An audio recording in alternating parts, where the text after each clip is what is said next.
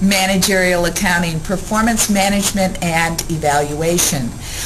In order to evaluate a manager properly, you should only evaluate them based upon their responsibilities. It's terrible to be evaluated when you have no control over something. So we're going to look at the 5 different types of responsibility centers a manager could manage. And then if you're able to identify what type of center a manager can manage, then you know what they're responsible for, and then you can be more effective in your criticism or your evaluation of them.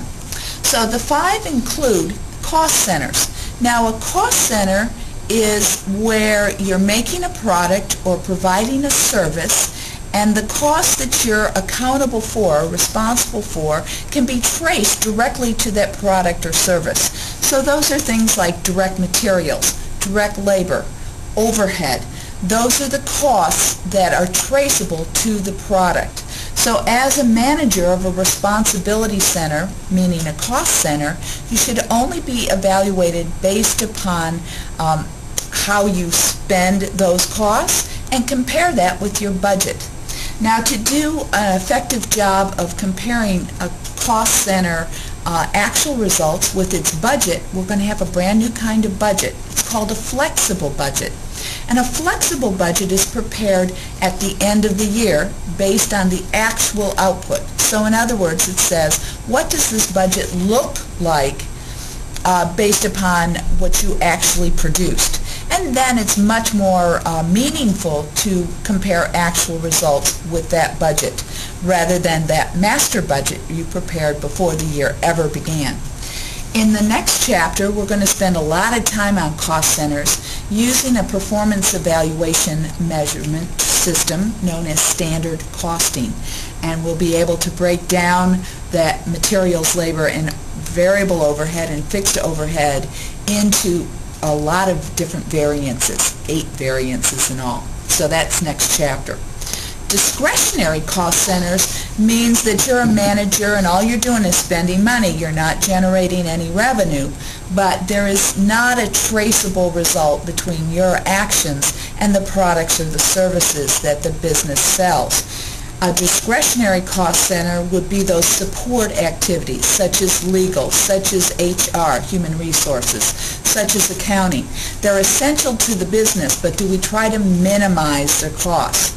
So in a discretionary cost center, we'll compare what they actually spent with their budget and probably use non-financial performance measures to see if these centers and their managers are effective in being responsible for their duties and doing a great job. So a lot of times non-financial performance measures. Did their project go okay? Did they reach the folks they wanted to reach? So that's discretionary. The next one is called a revenue center. And if you're a manager of a revenue center, that means that you are in charge of sales, in generating revenue. You don't have very many costs, but you need to drive that revenue. So how I would compare this is look at my budgeted sales forecast versus what you actually sold. So again, am I comparing back to a budgeted amount?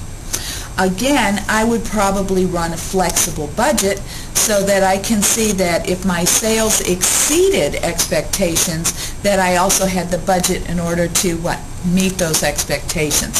So a flexible budget is very helpful because it compares actual results with a budget as if it was prepared for those actual results.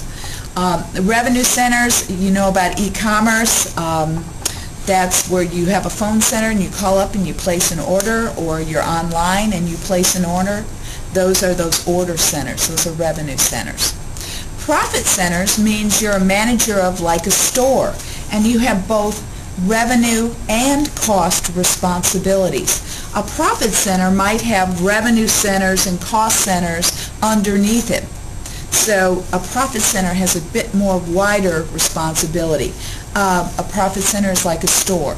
A great way to evaluate a profit center is through the income statement. And we could do a variable income statement, And that variable costing income statement looks just like a cost volume profit analysis income statement, except it's done at the end of the year. So profit centers. The final one is an investment center. Investment center managers probably have these other centers underneath them, and they have broader responsibilities. Not only are they responsible for day-to-day, but also policy decisions. So the measures of performance that we use for them are three. We use ROI, return on investment, RI, residual income, and EVA, economic value added. So stay tuned. We're going to go through each of these.